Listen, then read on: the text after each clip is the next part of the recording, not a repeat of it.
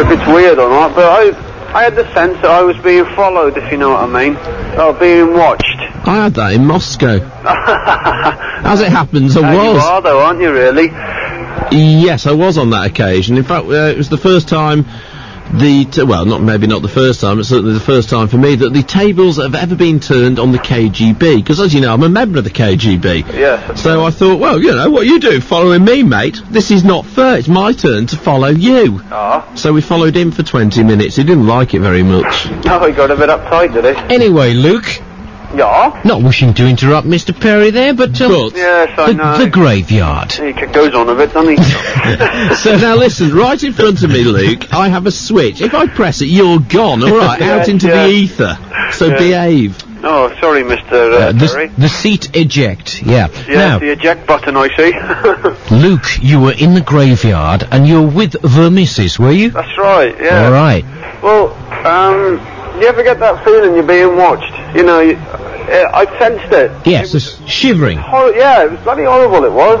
I wish I'd have seen something just to rest my own mind, if you know what I mean. Not the hackles on the back of the head. Well, not going that bad, up. but yeah, I would be gone. So I've had that. I must admit, it is pretty scary. What do you put it down to?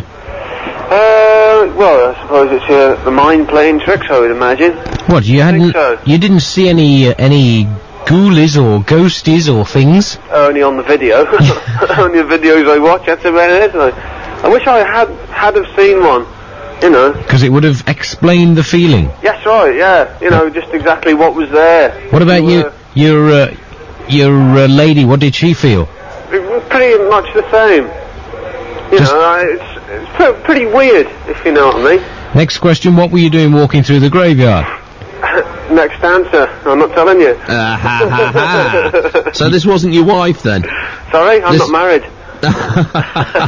Yeah, get that one in. So you were looking for somewhere quiet and peaceful to take this young lady. Yes. To stargaze? Sorry? To stargaze? Yes, that's right. Yeah, I understand. Very much so. Yes. Oh. Yeah.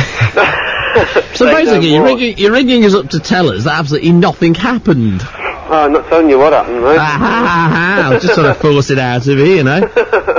But it's nothing to do with the ghosts and ghouls. Well, no, I'm saying nothing. I'm not making a remark about that. I'm making no innuendo about ghosts and ghouls and what happened in the graveyard, the churchyard. Yes. Well, I woke up Sunday morning, and I tell you what, I thought I was looking at some sort of ghost.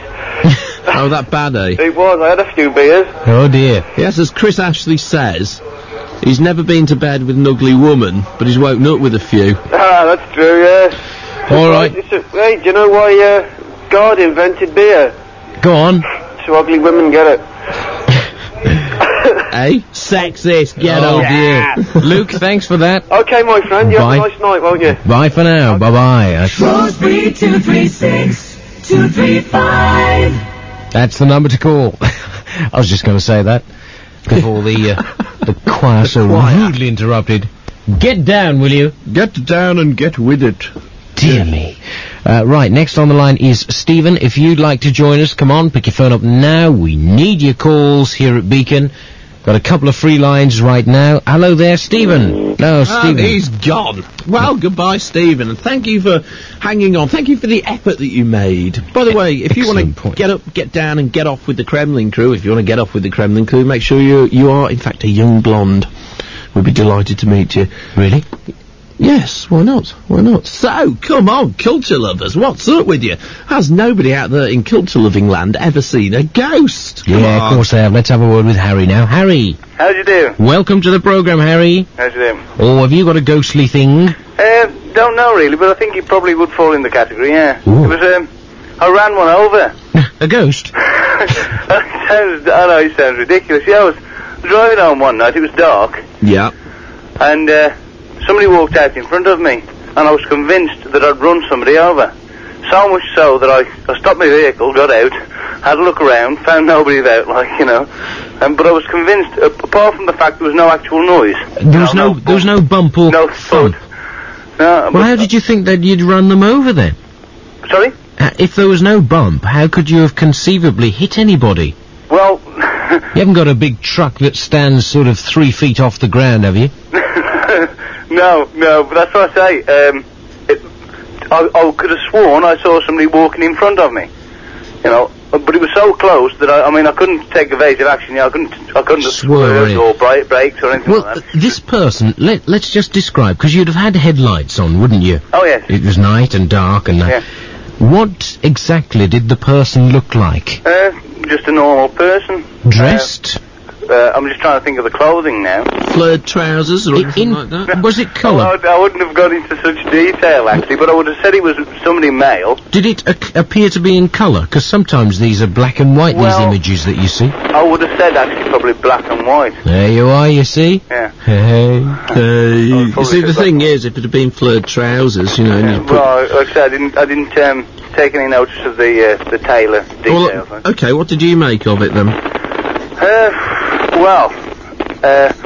I didn't really know what to make of it, but what did upset me a bit was I was going back up the same road about an hour later, and somebody got killed on the road. Oh, gosh. So that was like I said, that was late. Oh, I got shivers all down me back. I don't know about the rest of the culture lovers. I don't like that sort of thing at all. That was a bit uncanny, like. But, Is there any history of sort of people appearing on that road? Or as far as you know, you're the first? Well, as far as I know, I'm the first. Obviously, I can't really say which road it was. Why not? Well, somebody might sort of realise who I am. What do you mean? I see. You shouldn't have been... And then they might try and link me to this person that got run over. You know what I mean? Oh, I see what you mean, You shouldn't have been travelling down that road or something? No, nothing like that. Like I say... Reckon Harry's got a fancy piece down there, do you? I reckon so, yeah. Well, I didn't want to expose that part of me, but... Oh, I see. So you go around exposing yourself now, do you? All right. I was at the knockoffs. Oh, I see. That's better. Okay, talk to us. We're friends. I mean, it goes no further. It's just the Kremlin Krew. Get to the bottom line. Harry, we understand. So what we'll do, to preserve your secrecy, we'll call you Harry Z. How's that? Harry Z? Yeah, because we've already got an X. Yeah, we've Big got an Keith's X. And we've got a Y. So Sharon Y. Harry X. A man, barely.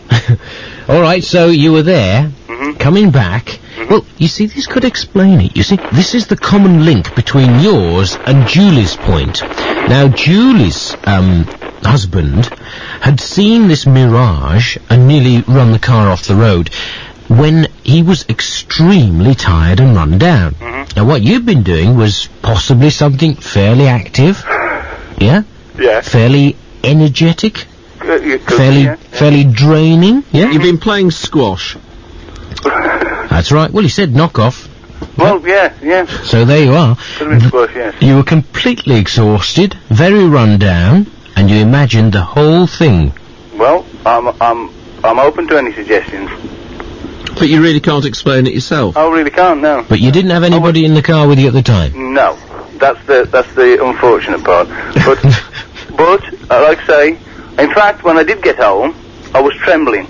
I was convinced that I'd run somebody over. Yeah. Like I say, just after it happened, I stopped the vehicle, I got out. Hold on, you actually saw a figure in front of you? A figure appear in front of me, and like I say, if it hadn't been for the fact that there was no sound, thud, I think I would have probably looked for a lot longer than I did. But I mean, to anybody passing by, they must have thought there was some sort of a loony, like, because there I was walking around and looking sort of over the edges and things, like. Well, if it were happened to me, I think I would have driven off. Wouldn't want to hang around for the encore. Well, yeah, but I mean, the point is, if I had have run somebody over, yes, I think what David was saying was that if it had got out and there'd been nobody there. I see what you mean. Right, thank you. Yes, done my duty as a good citizen. Goodbye. Well, once I actually realised that I hadn't run anybody over, or not that I knew of anyway. Off you jolly well went. I was off pretty sharpish. To try and recover. Harry, an interesting situation. No repeats, though. It's not happened again. Oh no. I don't be honest. I don't want it to. Have you been on the same road? Oh yes, I have to travel the same road every night, more or less. Oh, I see. Don't forget, tonight, Harry, is Halloween, so make sure you take more care than usual. I should probably see him again tomorrow morning. He's probably already... Well, if you do, give us a call, mate, and send him the Kremlin Krew's regards. I shall, yes. Are you already home now, or...? No, I'm at work at the moment. Oh, work. Oh, I see. I thought you were at the, the other place. No. It's Playing squash. Yeah. I was just going to say, have a good time, but I won't if you're at work. Okay, thanks. Okay. Bye for now, Harry. Bye. Right, next on the Kremlin Krew phoning from Beacon with Myatt and Perry through until 1 when P. Clemens comes up. It's Mark. We've got Mark back on. Glyn in a second. Mark. Hello? Hello there. You are the Mark whose number ends in 7-1, are you? Yeah. Yeah, sorry about that, mate. I went to get some tea during the interval. Yeah, alright. Oh, did he promise to call back? No, I was lying. I again, phone wasn't him I? back again myself. He's got a memory like a sieve. That is insulting to Sibs. If you'd have spoken to me, there would have been no problem. All right, Mark, what do you think? What was that bloke on about? Which one? Just Harry. Car? Yeah. Harry. No, he was on about what you picked up halfway through. What had happened was he was driving home and he saw this mirage, this person, and he was convinced, he was absolutely certain he ran them over. And he pulled up the car and there was nothing there, no dent, no bump, no scrape, no person. Well, he was probably just... Yes, okay. Me, anyway. Well, No. probably a lager lout. Yeah. If it was a load of rubbish, why did he get out of the car? He probably hallucinating or something. Hallucinating. Yeah. You think he imagined it, basically? The mind is a powerful organ, my friend. Don't Probably. underestimate it. Okay, well, have you had any strange experiences then? Well, I think it's a load of rubbish, really. Oh, the whole thing? Well, yeah. Well, what happens when you die, then? You rot. You rot. Yeah. Not if you're burned, you don't. Well, then you burn. Yeah? You So think there's that's no it? way you can come back? No, that's it. How do you explain Ouija boards, then? Well, they're a piece of wood with some letters all over them. Yes, but why do they come up with frighteningly accurate statements? Because somebody moves the glass, don't they? Well, I would disagree with that. I've been in a situation where there is nobody in the entire world but me Yeah. would have known the relevance of a particular message that I got, and it shook me up so badly, I haven't been near one since. Neither do I have any intentions of going near one. So how do you explain that? What it said was, it spelt out, it reckoned, whatever it was we had on the other end of the line, reckoned that it was my Auntie Margaret who died around about 1975, right? Yeah. So I was going, yeah. And it spelt out. I said, if you're my Auntie Margaret, spell something out that I'll know and nobody else will. And it spelt out Duff Budgie, right? Yeah. What are the chances of anybody else spelling out, pushing the glass to spell Duff Budgie? Now, the reason it's so important was that she used to have a little budgie that couldn't fly, and it was known as the Duff Budgie, right? Yeah. So there's only I knew that. Nobody else round the table did. Are you convinced now then, Mark? Well, maybe there is something in it, but I think that a lot of people just can exaggerate a bit, you know. Oh, definitely. And a lot of them are just made up, but there's something about a dog, you know, a black dog's supposed to be the thing of the devil, isn't it? Is it? You know the sort of dog from Tom and Jerry, the spike dog, you know what I mean? Yeah. Yes. That sort of dog, but 2 heads on it. Oh. Spike So dog. Tom and Jerry, in your view, is devil worship, is it? Well, sort of. But apart from that, you have no time for it. You think it's all a complete load of bunkum. Well, I think there's something in it. Maybe. But I think there's a lot of exaggeration about, you know. Yeah, fair enough, I suppose. Maybe there is, like most UFOs. of it, and I think maybe just 2% of what all the stories you hear are right. Right. Yeah. Lots of exaggeration. Mark, thanks very much for your call. Okay. Bye for now. Bye. Let's Well, have a you word paid with the bill, with mate, Glyn. not us. Glyn. Hello. Hello there. Hello. You're frightening me a bit here. I'm sitting in the dark. How are you? Trembling. Don't look over your shoulder, culture lover. There's nothing to be scared of.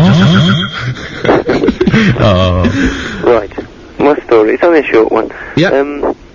I was downstairs watching telly, watching Bilko. Oh, Bilko? Yeah. Yes. Program. Yes, I like Bilko. Right, okay. And I decided, it just finished, the program had finished, I've got to go for work.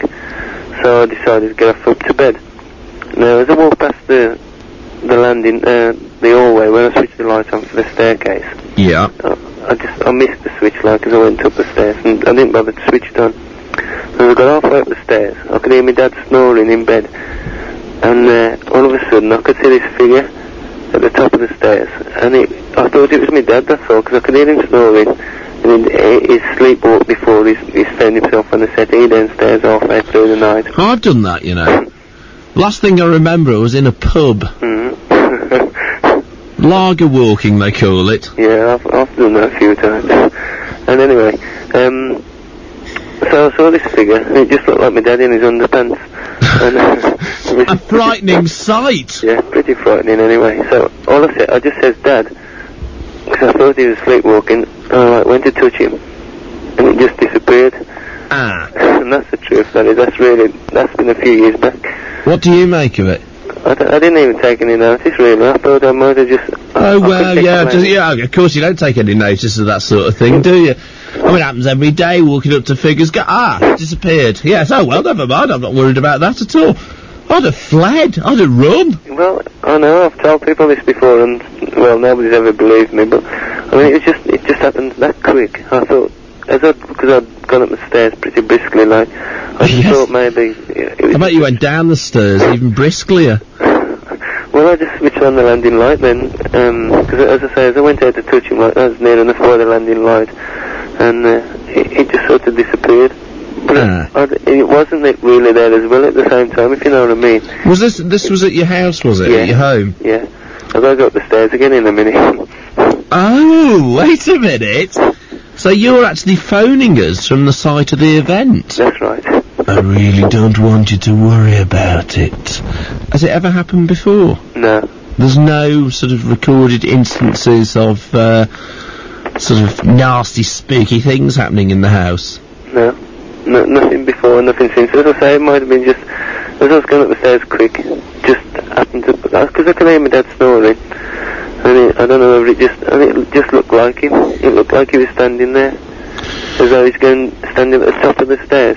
I was about 3 or 4 stairs from the top. But that's the really weird thing, isn't it? Because a lot of people sort of associate apparitions with sort of life after death, right? Yeah. Now, one of the problems with that approach is that it doesn't account for people who see apparitions of other people who are still alive. Yeah, that's what I say. It looked just like my dad. I mean, it just looked like him. But it just happened all so quick. To what extent do you think it was just an hallucination? I don't know. Well, seriously, because if you look at it, right, we don't know what 7/8 of the brain does. That's right. We haven't got a clue. No, brilliant, we've been to the moon, you don't know what your brain does. Yeah. So, I suppose it could be argued that 1/8 of it may be there just purely to hallucinate. Yeah, as I say, I'd say it was about 50-50. I couldn't put my finger on it. I'll remember it to this day. It's been about 3 years back now since it happened. Well, I hope you have a safe journey back up the stairs. Yeah. If you don't, give us a call, alright? If you don't make it, alright, if you get copped on the way back, Glyn, and you get slayed by some axe-wielding weirdo, right? Thank you. Yeah, give us a ring back. Alright. Okay, Glyn. Thanks. Bye-bye for now. I think that's sort of set him at ease, isn't it? Yes, you like we that? like to do our best. We like to be sympathetic and kind and generous. Well, I'd hate to think of a culture lover going to bed scared, you know. It's Beacon, the Kremlin Krew phone in, and joining us now on the line, it's Carl. Where's he been, eh? A bit late, isn't he, Carl? Good evening, comrade. Comrade Carl, good evening. How are you? I can't keep this going. Yeah, I can't keep it up either, Jimmy, I tell you what, right? Absolutely right, Alex. Aye, Alex! Oh, of course, it's Alex on the phone, Alex. Oh, Alex. Did you hear about the homosexual ghosts? No. They gave each other the willies. No, right. Oh, thank goodness, this is an adult show. Yeah, right, this is a really true story. Right. It didn't happen to me, but happened to a friend of mine. It's that true, is it? He's a farmer, yeah. Oh. You know, he's not given to making things up. He was, So he's not a Russian farmer, then? No. No, where they make up the volume of produce every year, right, yeah. No, this was in the papers, but this is up in Ayrshire, and he was out in the field where, you know, sometimes you have to go out and tend to the sheep and they get stuck. Yes. Sort of thing. I know people who specialise in that. Well, yeah, I mean, that's a place where men are sheep are nervous, you know. So can you make a U-turn? He says, yeah, I can make it size water if you give me the Wellingtons. Anyway, no, he was... Yes. But in all seriousness, he was in the field one night. Now the sheep had got stuck in some barbed wire, and he'd released it, and he was on his way back. Making an escape, were they? Yeah, well, they had sort of footsteps behind him, you know, like in the grass. Yeah. And when he stopped, the footsteps stopped. Ah. And then they began to sort of get scared, and they ran a bit, and every time he stopped, the footsteps stopped. Yeah, time to leave that, I reckon. Well, yeah, so he eventually was really panicking, and he ran in the house.